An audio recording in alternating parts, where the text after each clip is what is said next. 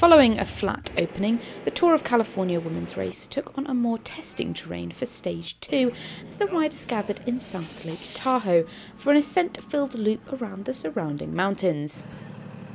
Covering 108 kilometres, the route took in 3 classified climbs, including the infamous Kingsbury Grade, where United Healthcare's Katie Hall showed off her strength last year on the way to victory.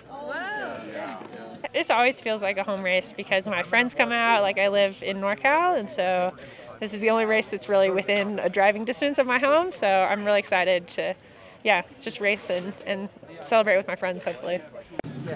Again, we haven't done anything like that this year, so it'll be really interesting to see how time gap should be pretty big coming off of King's Grade. And this is such a challenging finish that it usually opens up. But you never know, it could come down to seconds like last year as well. It's going to be a hard day. You have the King's Grade climb, which is really hard, and the altitude is really hard, but the weather's beautiful, so looking forward to it. I just want to purely enjoy riding my bike and racing here. It's a beautiful area, and ever since I got here yesterday, I was like, oh my God, I'm so impressed. Yeah, it's gonna be interesting, I think. I know that we've got Katie Hall or Megan Garnier, who are really good climbers, and I just want to know if they are gonna make me suffer or if I'm gonna make them suffer. At the start at Heavenly Mountain Resort, it took only 3 kilometres for the first break of the day to form, as Hagen-Berman Supermint rider Lily Williams and Team Sunweb's Corin Rivera went off the front and quickly built a lead of 25 seconds. By the time they hit the first climb of the day up Highway 89, the advantage was up to 50 seconds, and it had grown to over a minute before Williams crossed the summit first and took the first Queen of the Mountains points on offer. As the two riders hurtled down the descent, Rivera began to lose touch with Williams before dropping back to the peloton, but the latter soldiered on solo, building her lead to an impressive 2 minutes as the stage crossed the halfway point. The pack behind would subsequently start ramping up the chase, however, and as Williams reached the 70-kilometre mark, her advantage was coming down quickly. The Americans' brave effort finally came to an end before the race reached the penultimate climb of the day, Kingsbury Grade. And as the peloton hit the 12 kilometres climb bottom slope, it was still anyone's stage for the taking.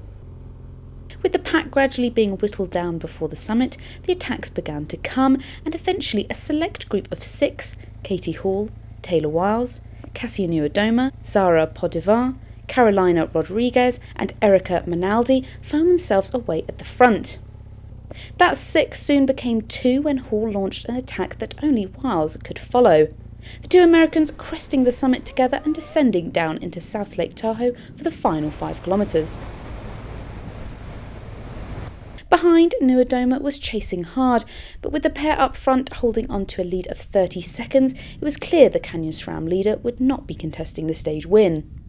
Onto the final uphill drag to the finish, Hall produced almost exactly the same move she pulled off in the previous year when away with Anna van der Breggen, attacking Wiles just before the steepest section and riding away to all but certain glory. By the time she reached the finishing straight, her lead was nearly half a minute, giving the race's new GC leader more than enough time to lift her arms in celebration and savour the victory.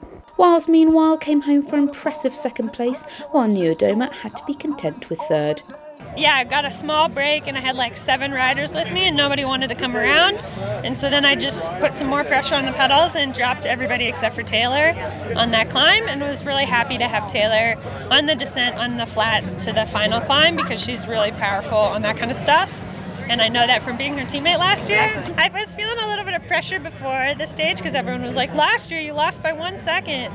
And I kind of said, you know what, I want to forget about that. And I just want to, today's a new day and I want to race my bike and give it a try. Yeah, it definitely was fun. It was a little nerve-wracking in the beginning. Once we got to the big climb, I was a little more settled because at that point it's just what your legs could do. And then when her and I were off together, I was just really waiting for that steep 1K where I knew she was going to attack me, so I just did my best and fought to the end. It was long, and I thought they were coming back, and then they were like, your gap is growing, and I was simultaneously excited and disappointed, but it was a really fun day in the saddle. So, I mean, it's pretty awesome. I think the most exciting part about it is that we had Whitney yesterday in it, so 2 days in a row we've been able to snag it and ride in it again tomorrow, so it's going to be really exciting.